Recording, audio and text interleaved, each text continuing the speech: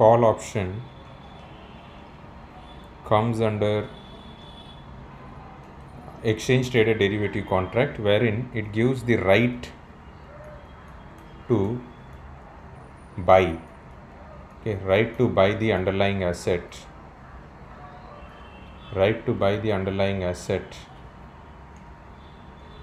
on the expiry date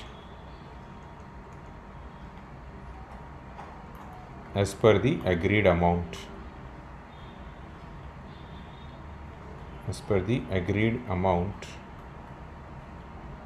Okay, so let's have an example to understand this.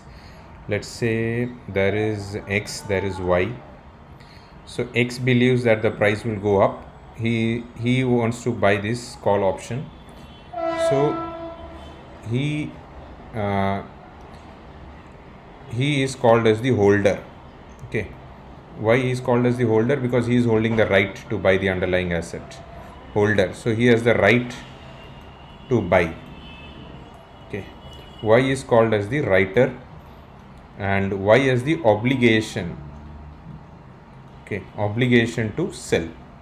When will he buy? When he believes that the price will shoot up beyond at the price he has agreed for. Say for example, let's say they both are entering into the contract wherein X says that he is willing to buy at the rate of 1000 on the day of expiry. Okay, so typically in India, last Thursday of the month is considered as the expiry date. So there is one expiry date, last Thursday. So let's say last Thursday is 25th. So 25th is the expiry date. Okay, so today they are entering into a contract wherein X agrees to buy for 1000 rupees.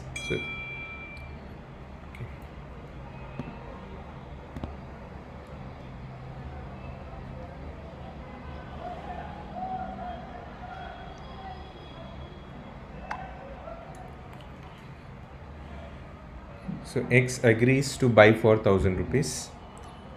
So now what we have to remember is, like, rights doesn't come free of charge. Okay, and writer is not going to take all the risk here. All the risk is being taken by the writer, who has the obligation to sell. So rights doesn't come free of charge. So as soon as holder enters into the contract, he is supposed to pay an amount to Y. Technically it is called as premium. Okay, it is called as premium. Let's say in this case he is paying let's say 10 rupees as premium. So now on the day of expiry, imagine the price goes to 1020. So the price has gone to 1020. However, X has the right to buy at 1000. So what will he do? He will execute the contract at 1000 and he will get 20 rupees profit over here, and he has paid 10 as premium. So remaining will be net profit will be 20 minus 10. This 10 is the premium. So his net profit will be 10. Okay, suppose if it goes to 1015. So in that case it is 15 and then 10 is the premium. So net profit will be 5. Suppose if it goes to 1010. So in that case he makes 10 profit over here, but then however he also paid 10 as premium. So no profit, no loss for him, which is called as break even point. So the formula for break even point is strike price.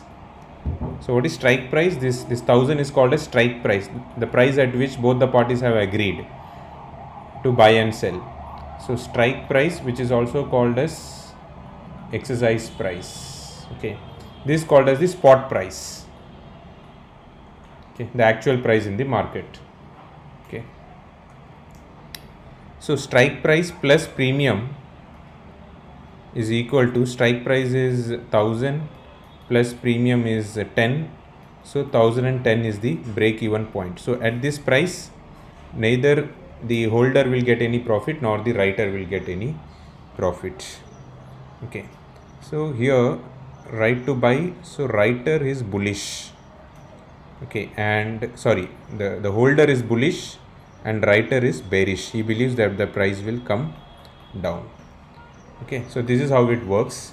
So in case if the spot price is not 1010, imagine if the spot price is lower than the strike price. Okay, so if it comes to somewhere around, let's say 999, so what will the holder do?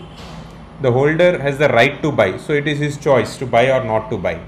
So what he will do in this case is, because the price is 999 prevailing in the market, why should he buy it for 1000? So he will not execute this contract.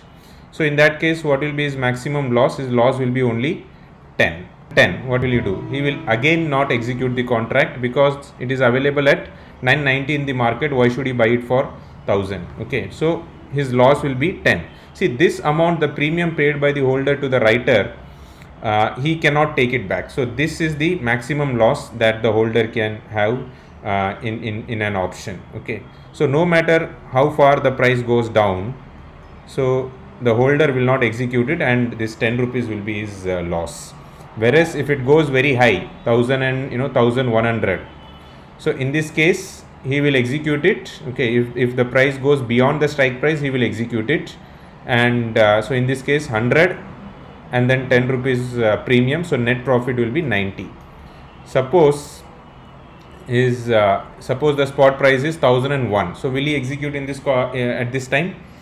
He will. Why? Because here he is getting a profit of 1 and he has paid premium of 10, so his net profit and loss will be minus 9. He will incur loss of 9.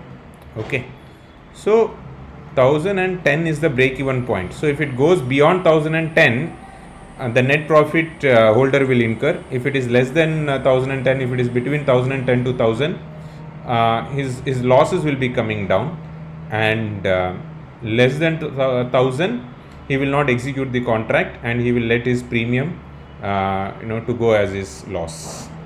Thank you.